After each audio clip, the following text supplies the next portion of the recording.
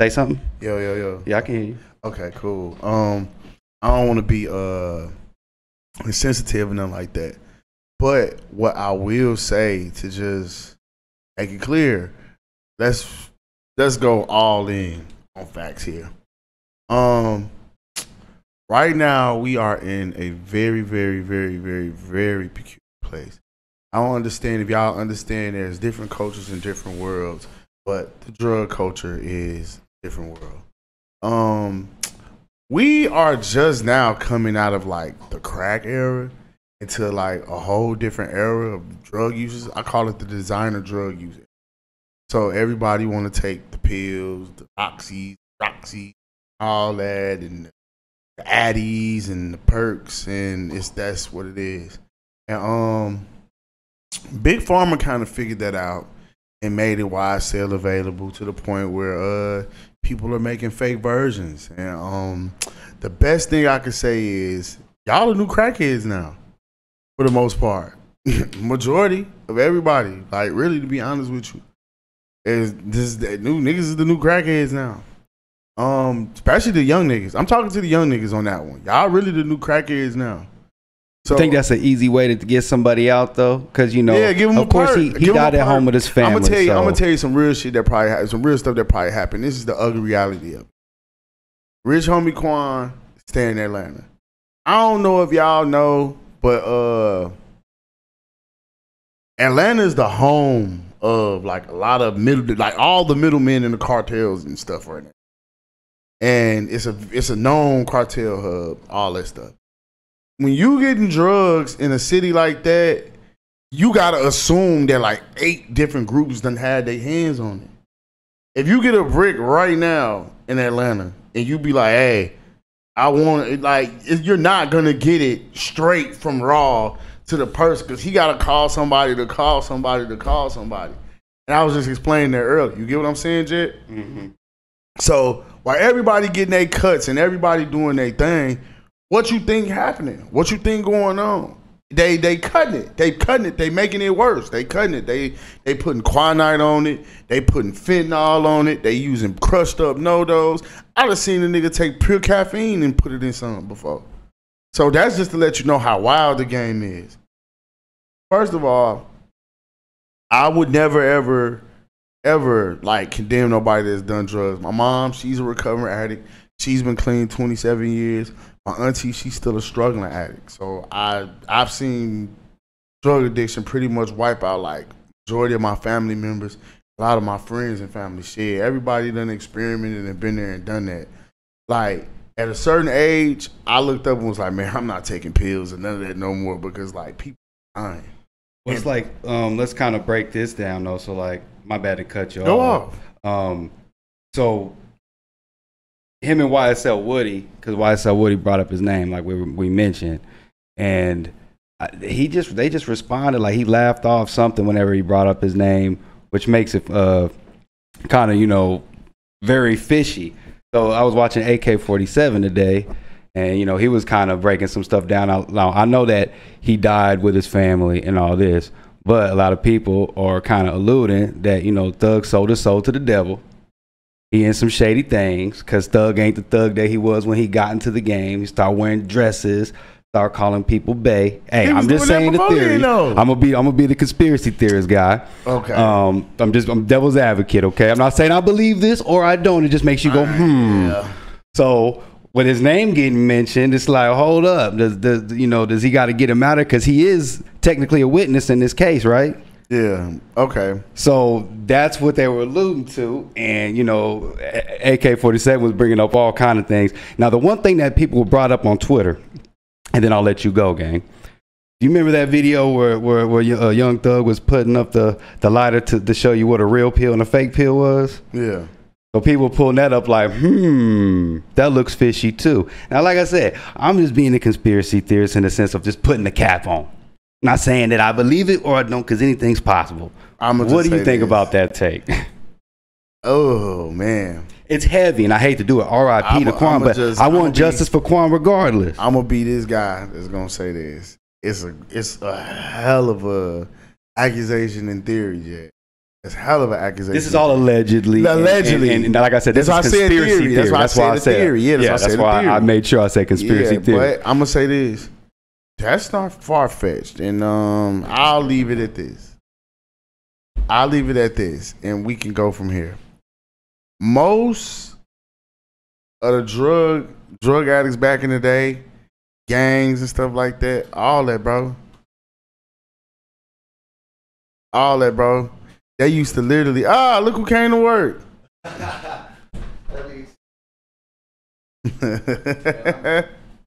My boy.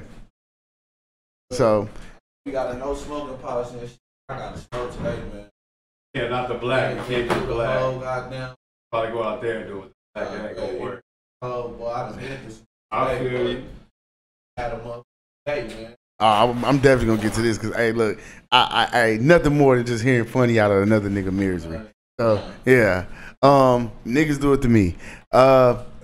Real shit, niggas do it to me. It's okay. In the drug culture, you ever seen Why Don't Fools Fall in Love with Frankie Lyman?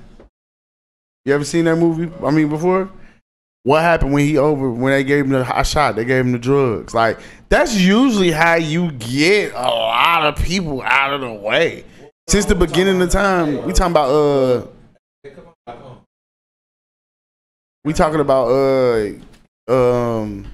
Rich Homie Quan overdose, and they talking about the theory that it probably was a bad pill that was given to him. Facts. Yeah, and I can believe that. It ain't far-fetched because that's how. But the other theory was even crazier. I said AK-47 was breaking down like was Thug a part of it? Like I said, this is conspiracy theory. Because look, bro, I'm gonna be real with you. If you look at Thug face in court, bro, they got a video showing Young Thug in court when he found out. Like, you can tell when he was in court today, like he was.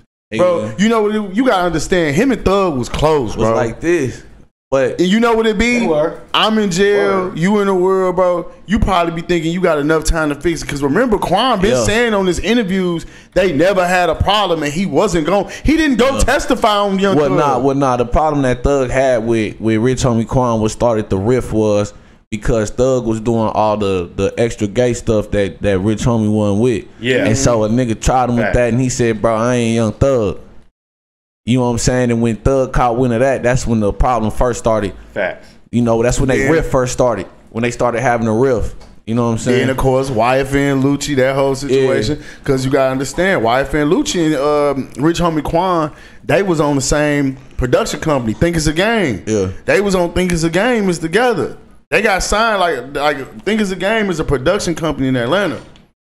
And basically they sign artists to production deals, do artist development with them, gloss them up, and then they shop them off the other labels. That's how Rich Homie Quan had this deal over here. They other artists was on Def Jam. They had other artists in different places. Yeah. So at the end of the day, bro, like it ain't far-fetched that somebody could be like, I'm gonna get rid of this nigga, give him a bad pill because that's kind of like in like the drug culture. Like I done seen a lot of people do it. Hell, you ever seen Sugar Hill when he killed his daddy? He gave his daddy the hot shot of dope. Like you paid in full. Look at like every movie out of if you ever notice, Everybody Dies B.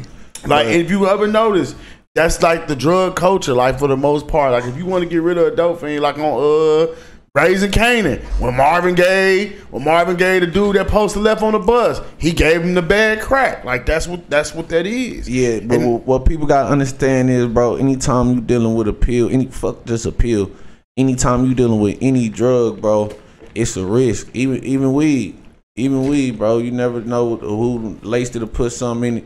You know, every time you do a drug, it's a risk, but especially pills because fake pills is what these niggas is getting rich off of in the streets, bro. Money they don't love pressing nobody, them hoes bro. for $1, bro. They pressing the fuck out them pills for $1 and sending them out there to the streets and woody woo. So that's probably what happened, bro. He probably got it from a pill connect that who he been shopping with and just didn't know. And pill connect he ain't even know because I got a partner I got a partner right now serving 15 years on a manslaughter for that, bro.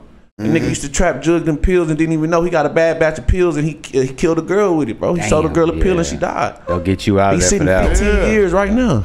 He had no idea it was a bad batch. Like, and that's what I was telling my homeboy that earlier. I said, you know what's the crazy part? The craziest shit about all this? Bro, The nigga that sold him the pill probably seeing all these headlines and probably losing it right now. Because they coming for him, Because they coming for him. They coming. And this is what I said earlier. I said, man, if in just drugs and just the hustle period, I've always said this. If you want something hard and you gotta call a nigga and he gotta call a nigga, you don't want to get nothing from that nigga. Cause if you gotta call him and he gotta call somebody else to somebody else, yeah, that's too many hands that's cutting and playing into what you got going on. If I call you, you better know if I'm calling you, you should be able to take me to the person who got the source who got it. I shouldn't have to go through another. Facts. If I gotta go through 30 people, I gotta wait. This dude, then another dude, then finally you ain't right. Good. It ain't right. Facts. So that's what I was saying. Just like I was saying earlier, I was like, man, y'all gotta look at the just drugs, period. If you get a kilo right now from Mexico, by the time it get here to Austin or Killeen, bro, 8 hands done touched it. And been through it. And now, mind you, everybody got to get their cut.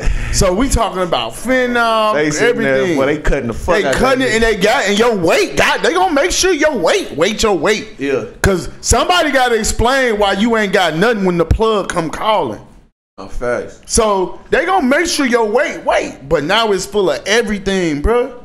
And the crazy part, this dude probably thought he was helping rich homie Quan. Probably, you know what I'm saying? He probably was geeked. Yeah, and that was kind of what I was saying Tuesday. Is there was a thing going viral again today, or resurfaced? I wouldn't say viral, but a thug showing the difference between how to show a real and a fake pill. So people are using all kind of theories on that.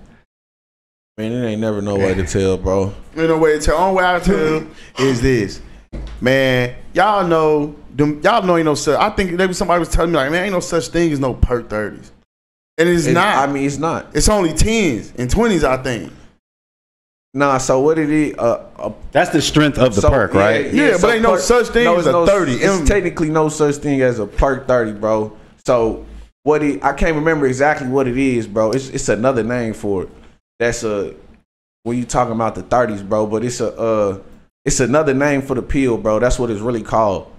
But just because it's like called a perk 30, that don't mean it's fake, bro. But like that's most of them, the ones that's gonna be fake, bro. Is the 30s. Yeah. And I tell people all the time, like, bro, you gotta be kidding me.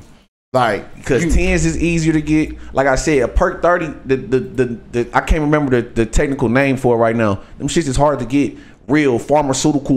Possible to get, bro. Them I know this hard to from get. being in the army, bro. You have to have some type of surgery. You have to be. You have some type of medical reason why you getting prescribed this. If it's not coming from somebody who got a prescription on it, bro, 9 times out of 10. That's why I say y'all taking. That's why I say I don't understand how you taking perks and you not going to.